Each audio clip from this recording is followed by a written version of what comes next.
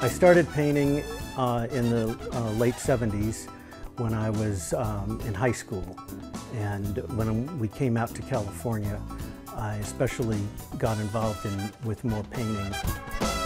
I think my style derives from energy and wanting to express movement. I think the combination of the color and shapes, and whether it's abstract or realism.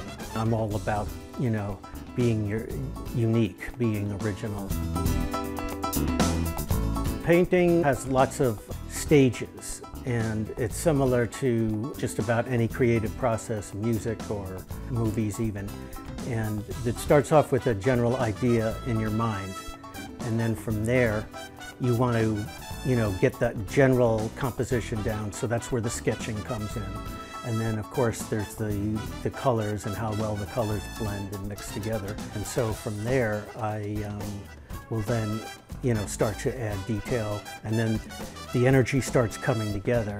I see it coming to life. So it's an exciting process of watching what is in your mind come to life in reality. So what makes sports a perfect muse for art? In sports you have drama, that is similar to life in many ways, but it's also entertainment. There's an energy not knowing what's going to happen, the unpredictable nature of sports. That excitement, that suspense, you don't have it in a lot of things where everything is laid down. In sports, it's very much, each game is completely different from the other game. And that's the beauty of the human form and the athlete, that performs at the very highest level. So I think in sports, there's a tremendous avenue for art. Michael found inspiration for one of his masterpieces in the passing of Mr. Padre. I painted the Tony Gwynn painting shortly after the passing of Tony Gwynn, and I wanted a tribute to Tony Gwynn that would be fitting of the effect that he left the city of San Diego. Having it not just, be a home run, but having the home run ball leave the stadium and go into outer space. So it's, something beyond like superhero type of thing, not just the exactness of it, because there are some imperfections. It's the energy and the emotion that I was going for, so that people would feel that excitement. Michael's Tony Gwynn painting is currently hanging in the San Diego State baseball locker room. Tony was the only home run painting Michael has ever done. His next masterpiece came to him while attending a game at Petco Park this year. When I go to a ball game, there's a feeling of exhilaration and excitement that echoes through the stadium, and it's just a very exciting, emotional feeling. So that's the kind of thing that motivates me. It's a real energy in San Diego right now.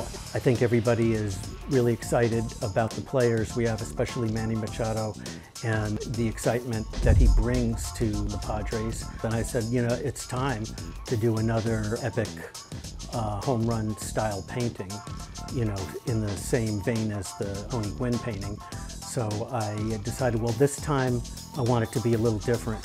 I wanted it to be during the day and then have the original Padre colors of the brown and the mustard yellow, and that unique color blend, that gives Padres a certain something, that's original in baseball. And of course, the new stadium and just the excitement that people feel when they go to Petco Park, just the whole Padre feeling, with the park, Petco Park, and the excitement, and I think the ever-improving Padres. So where will Manny be displayed? I'd like to see the Manny Machado painting in a public venue so that everyday fans can enjoy the painting wherever that might be. I love to see everybody get a chance to enjoy looking at an original painting, because to me that's what art's all about, allowing everybody to be able to see the artwork.